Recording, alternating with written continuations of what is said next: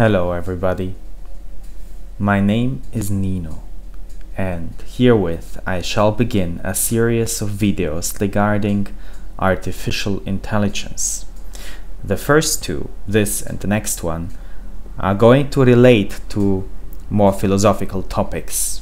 Then there shall come a few videos of more theoretical nature, where you understand the principles of what I'm showing you. And finally, there will be some 1.5 or 2 dozen of experiments which you can actually run. Let me state that clearly from the beginning. I am not going to tell you what some sort of experts are saying, or some sort of inspirational quotes from the internet, or cuteness here, or little kids in national costumes there. I don't care about any of this. I want to show you actually working approaches to artificial intelligence, on which I have been pretty much working back, well, maybe the last 20 years. Since I was a kid, in fact. So, this first video is going to relate to conclusions from my essay on that which cannot be thought. And the aim of it is a more civilized discussion, so that later on I'm basically not regretting to have shown you anything at all in the first place. I want a civilized discussion, and I want to make clear what thinking really is about, and in particular what is the nature of proof.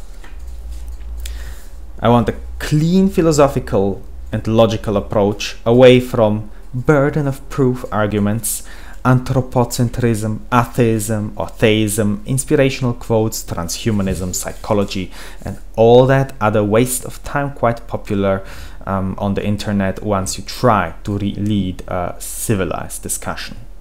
Trusting that we shall have much fun together.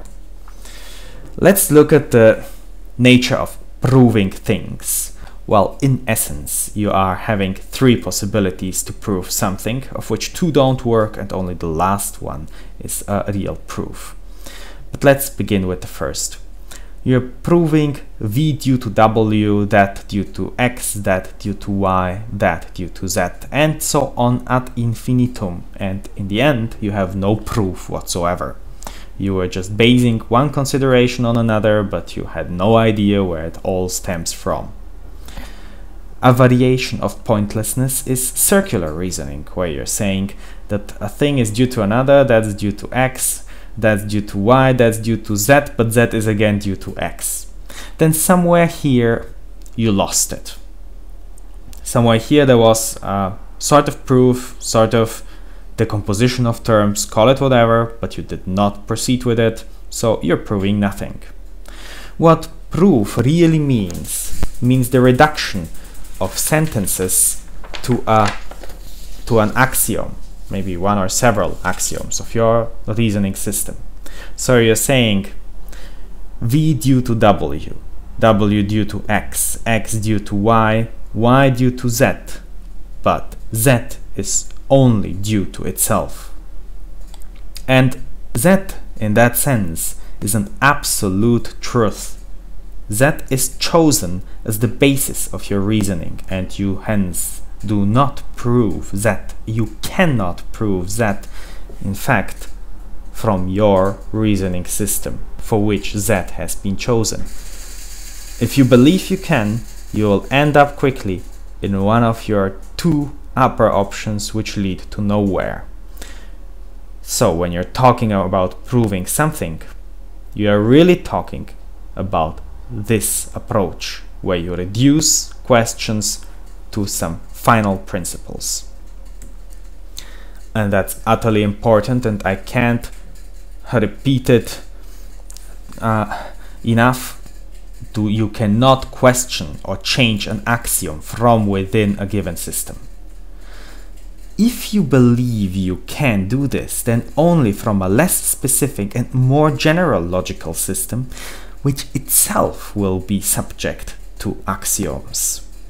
And there is no burden of proof at all for this. It is just a purely logical consideration. So for instance, if you say in Euclidean geometry the world is flat, then it simply is flat. There is no way you can address the issues of the world from the geometry itself. And the root of -1 has no solution within the set of rational numbers. It does have a solution, namely I, in the set of complex numbers.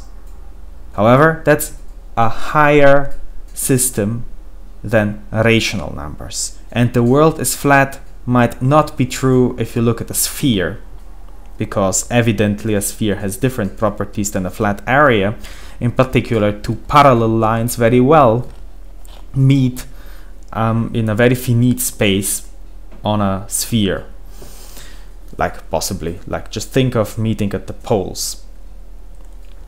But these are different reasoning systems. In your original reasoning system, you stick to the chosen axioms. Now that is very important for discussions. You can only lead any meaningful discussion with anybody at all if you can agree on your foundation of reasoning. If two people say Z is the foundation, you can from there deduce Y, X, W, and V.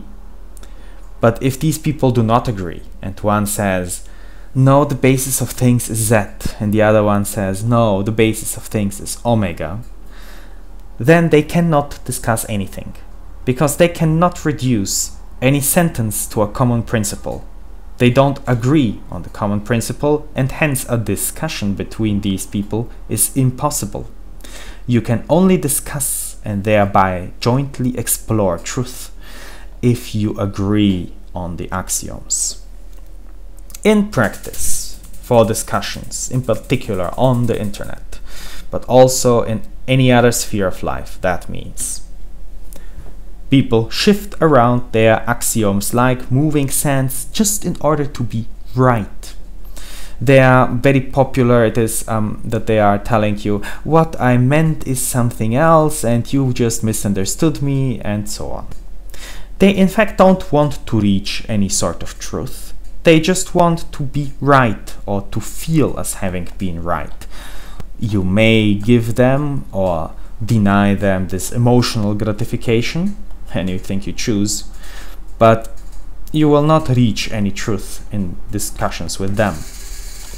In the same category fall the emotional arguments. But how can you say that? But that is so evil, but I don't feel well about it, I don't care. The point is, they don't want to reach truth at all. They only seek to feel well in general. Discussions with such people are utterly pointless, and you can't really call that approach intelligent. You cannot reach any truth nor explore anything with them. I really recommend you to stay away from discussions with such people, though admittedly they are more sincere than the first group, because they are at least sincere that they are only going to tell you some sort of feel-good nonsense. And then there is the third group, which is immediately declaring their opinion as correct and as an axiom. They are saying, it is so because I say that. Now, I must admit that that is correct. That is a valid approach. Just, you can't explore any truth if the other person simply declares the point of view as an absolute truth a priori. Then there's no further exploration of that. So you can say that that approach is correct, but pointless. Now, understand that true is not what is emotionally convenient, but strictly what follows from axioms. Let us look briefly at an example. Let's have two axioms in our logical system. Euthymos is a dog, and dogs bite. From this, you can conclude that Euthymios bites. That is true. What you cannot conclude is that Aurora is a woman. Aurora may very well be a woman, but it cannot be concluded from these axioms. Hence, in our reasoning system, that is false. If you look at the higher reasoning system, then it might be correct. But looking at just these two axioms, that's not sufficient. I'll have to put you on pause for a second.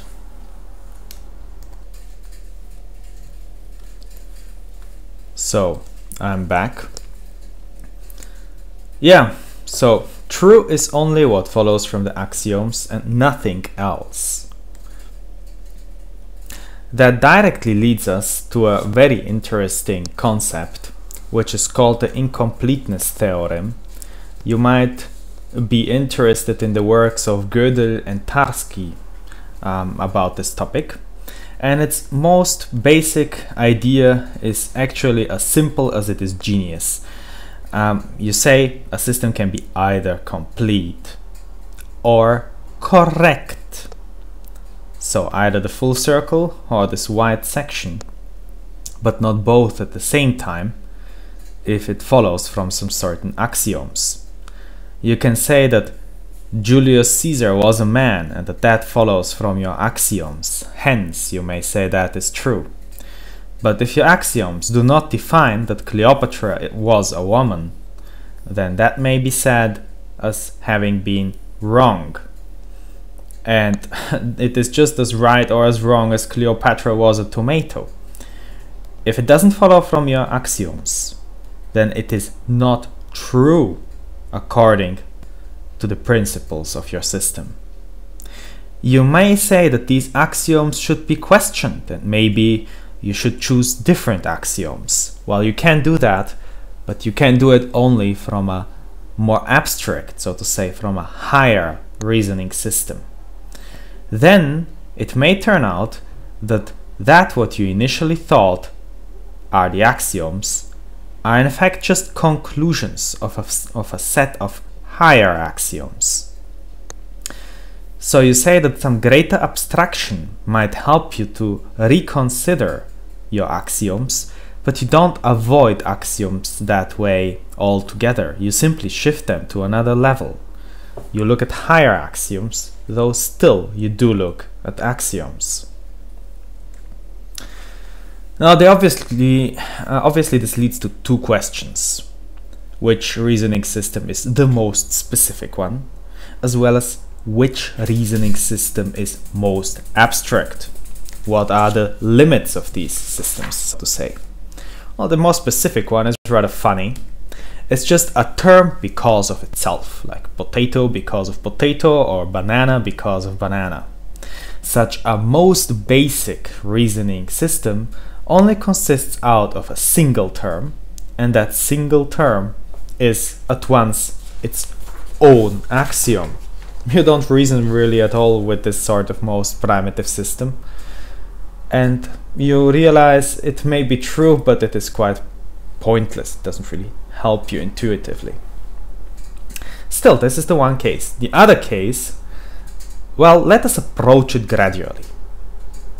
What happens when you turn to the more abstract? Well, then you can say that the true part also increases, and the true part of your reasoning system now contains many possible truths, and such truths can be reasoning systems of their own. For instance, you may say that more abstract and complex numbers are numbers in general. They contain complex numbers, but they contain also lots of other sorts of numbers. You can go even further up, but the more up you go, the more things are possible, but the less things are specifically true. Like, you can make some certain predictions from complex numbers, and they will be more specific than predictions from numbers in general. So what happens if you go further up and further up, where truths become less and less specific, and more is following from your more and more abstract axioms? Then you arrive in chaos. That is the topmost level, where everything is possibly true. Every axiom is imaginable. Really, you can set up any system, anything you wish. Everything is true, each structure and all structures, all at once and individually. Yes, that is contradictory to you, but it is not contradictory from the point of view of most abstract chaos. Understand that any system you define depends only on its axioms, and chaos says you can really choose anything as an axiom.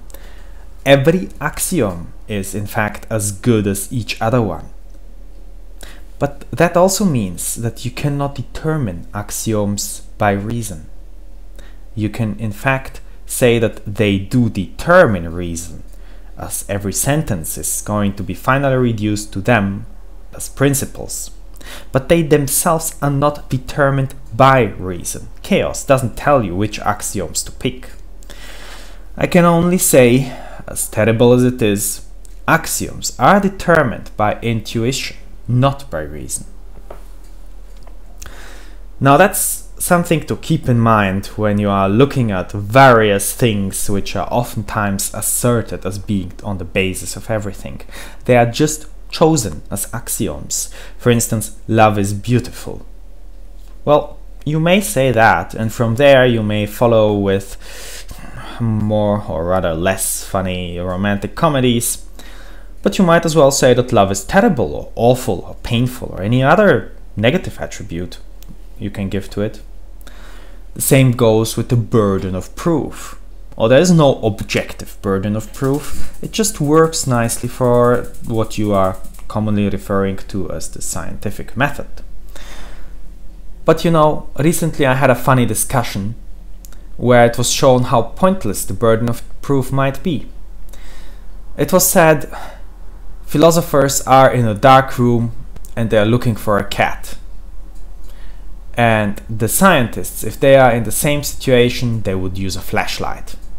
Oh, that's lovely, but what the scientists would really do is they would use a flashlight, they would not see the cat, and from there they would declare that there are no cats in general and that there is nothing outside the room anyway. And everybody who wishes to contradict them shall prove it. Therein you see the limitations of the burden of proof for purely logical considerations. It means really nothing. The other commonly used kind of truth is the social truth, like life is valuable. I believe that all of society, including myself, agree on that, but we agree by intuition. Certainly there were those who were thinking differently and they may be very well not alive anymore, but that's just a social truth. It is established by some sort of violent evolution. Those who think their life is not valuable have disappeared over the course of the centuries. But it is nothing abstract. It is true because you want it to be true. It is not somehow true in and of itself. And now more practically for the future videos, the same applies for the definition of artificial intelligence. There are many possible points of view on that. I have one. You may agree with it or not. And if we don't find an agreement, you understand we are there where the discussion began. If no agreement can be reached on the axioms, no discussion is possible. But all in all, you can say truth is defined by intuition and explored by reason. So the main point of this all is mind your axioms. And people often fail to acknowledge the basis of their reasoning. Like they start to be like, I truly meant that and I wanted to say that. Or they are like telling it's an absolute truth, it is so, and anything else is nonsense. That does not really lead to a discussion. If you wish to elucidate some idea by conversing with someone else, you should agree what you regard as given a priori, and from there be able to make conclusions. You may not agree to that upfront, but when you see that somebody is starting to play the definition game of, oh no, I truly meant something else, you might reconsider whether this whole so-called discussion is not truly just a waste of your time. So let me tell you now a few last words regarding tolerance. Many people will tell you, yeah, but I mean that and you say this, so In fact, we can say both are true and we cannot decide. There is a fundamental conflict between truth and tolerance. And I say there is no tolerance in the first place. No truth system somehow tolerates a different truth system, unless it is formed by its conclusions. Therefore, when two people are arguing about things and saying, this might be true and that might be true, they are solving nothing unless they look at a more abstract system in which both of these subsystems, so to say, may follow from the axioms. So, there is no tolerance, there's just more abstract truth. For instance, if you're looking at religions, you may say, well, there is Buddhism and Christianity and Islam and whatever else you're having there. But you may say that the principles of them all to lead a good life, to be kind to others, and all these basically positive principles are common to them. And while each of them contradicts to each other and says, this is an absolute truth. Christianity, for instance, says, that's it, there was Jesus and so on. Then still you may find agreement on this more abstract level, where you're saying, but we still want that people lead a good life and behave kindly to others. Something like that. These are higher axioms, and tolerance can only exist as long as those axioms are being followed. The same is true about politics. You say, yeah, there is a right-wing faction and a left-wing faction, and they're not both right. Each of them is going to very fiercely declare the other one as wrong. But you may say that both of them try to lead a country in a most useful way. So, recognize in what you will agree when you are realizing that the matter strikes the area of tolerance. For it is pointless to lead a discussion only to reach the conclusion that you might be right and the other one might be right and you actually don't know what you are talking about. Well, that's about it for this first video. I thank you very much for watching, and you shall find my essay along with all other kinds of materials on my website on sites.google.com/site/logical triangulation. It's going to be a logical system which I will present to you in the future. Thank you once again for watching. I hope to see you soon again here, and goodbye for now.